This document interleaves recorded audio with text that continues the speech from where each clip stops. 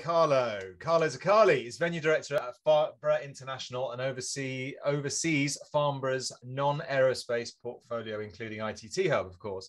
He's a committed and active member within the events industry and active in several leading industry trade associations. A past president of the ILEA UK, which, before Paul acronym police Kirby gets me, is the International Live Events Association. Carlo has a passion for the events industry, how he can use events to engage, be creative, offer brand insights, and create unforgettable memories. He has also been, alongside Mark Griffin, a huge proponent of the EV Cafe, particularly with our involvement in the ITT Hub over the last 2 years. So very grateful for all your help with us, Carlo, and over to you. Welcome to our merry band for the day. Fantastic. Thanks for having me. Pleasure. So what have you got to share with us? So yeah, I guess look, this time last week we were live and ITT Hub. So it's a week now of digest and take stock and where we're basically aiming for the future. If I look at my whiteboards around my office, that's pretty much what it looks like now. And 2023 planning is full underway. The first thing I want to do is, I guess, reflect on where we were this year, and where we built from 2021. So we ran in July 2021, and we bought the show from Mark Griffin and his team at the end of the 2021 event. Really saw its opportunity and how it also aligns with the Farnborough brand. So Farnborough International, owners of the famous Farnborough Air Show. We've got our own problems with decarbonisation in the air, so we thought we'd try and solve it on the ground first of all and help the community do that. We had a vast range of products on site, and it was fantastic to see. And, I think, it was great to hear, earlier with Dean talking about the show, and there was a huge buzz around it this year, and it was great to see. If we look at, we had 2 days of really engaged content, whether it be in the Logistics UK theatres, the Energy Hub theatres, Talent Hub, and obviously not forgetting you guys in the EV Cafe. And for us, that's, that vibe around that community is so important. And we're building this show on community.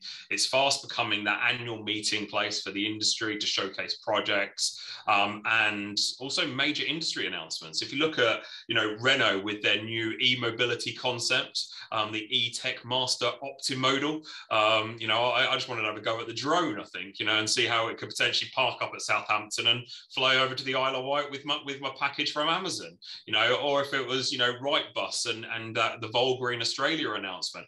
These are the things that we're now starting to see come through at ITT Hub, and to see us as being the catalyst, the base of where people want to make those sort of announcements is really, really strong. And it's only where we want to take the future of our event. And, at the end of day one, we had the drinks reception, which, I was probably worried in the morning thinking, is anybody actually going to turn up? I've got all this alcohol, all this food, and, to then look across a sea of, just shy of 300 people was phenomenal.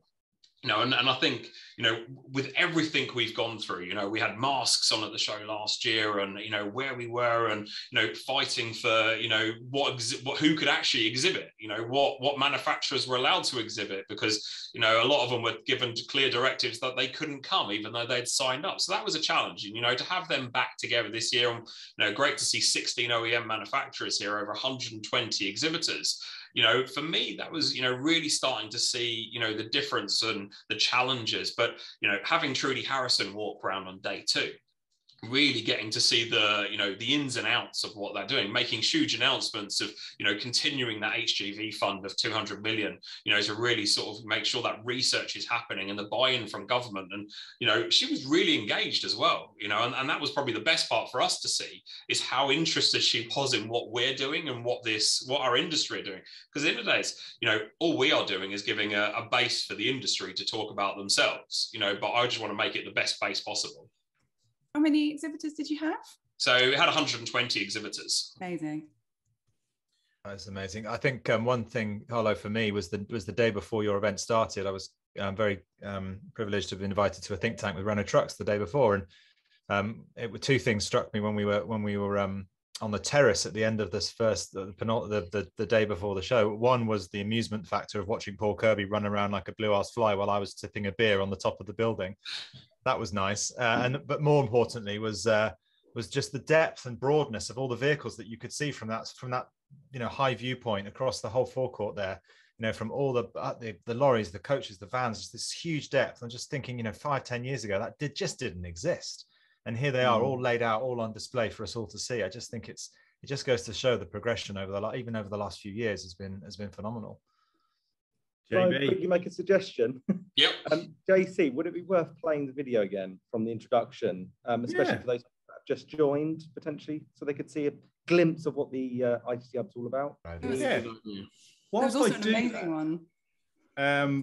do that, I think one of the things which was really important for me was not the technology, actually. It was the people. It was the fact that we had the community were all there. And it didn't matter whether you rode an electric scooter right through to drove a massive truck as an electric vehicle. We all had something in common. And that was that we all support what the ITT Hub does, but actually we all support each other. And this is a people business. It's not a technology business. People will find a way. Yeah, it definitely is. And it was really interesting, you know, and some of the deals that were being done at the show, you know, they weren't always necessarily with visitors, they were with other exhibitors, you know, and that collaboration in our industry, you know, whether it's, you know, Michelin, you know, talking about new launches with them or actually talking to a manufacturer about what they're going to be helping them with, you know, and that for me is, you know, one of the main elements of why this show exists. You know, it is to try and put that community together, but how we can put it together with all of the things they want to talk about, you know, but also making it really affordable. Because I think that's one of the things, you know, amount of shows I've been at over the years and, you know, launch shows and things like that. And it costs you so much to exhibit, the time and effort. You know, you talked about Paul running around, you know, and it was between me and him trying to work out how we're going to start Bradshaw's and move DPD vehicles and things like that. But, you know, and I think, you know, that resonates through the whole of our team here at Farnborough, you know, and that's the benefit where we are now a much bigger team that, you know, can really start to put a lot more energy into this show and be passionate about what we're trying to drive, you know, because there's a lot of work to done in decarbonising fleet, you know, and on that road stuff, you know, and it's great to see what, you know, National Grid are challenging around their concepts, you know, what Zenobia are doing around, you know, their elements as well. But just to see all of that in one place with so many people and, you know, I think I had a tear in my eye about 11 o'clock and that's, you know, looking down the gangway and just seeing it full of people talking. And that was just amazing to see. Yeah. Carlo, let's play the video. Let's show people what it was like. Welcome to the ITT Hub 2022. So I'm Carlo Zoccali, I'm show director here at ITT Hub.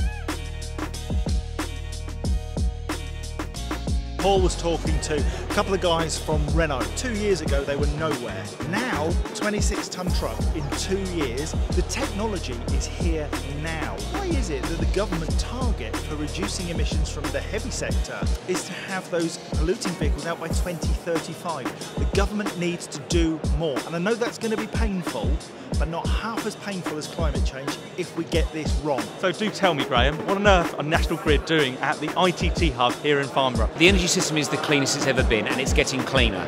But it's getting cleaner mainly by variable renewables, so wind and solar. Because now the grid isn't perfectly clean. We will be clean as a completely clean grid by 2035. So people talk about net zero in 2050.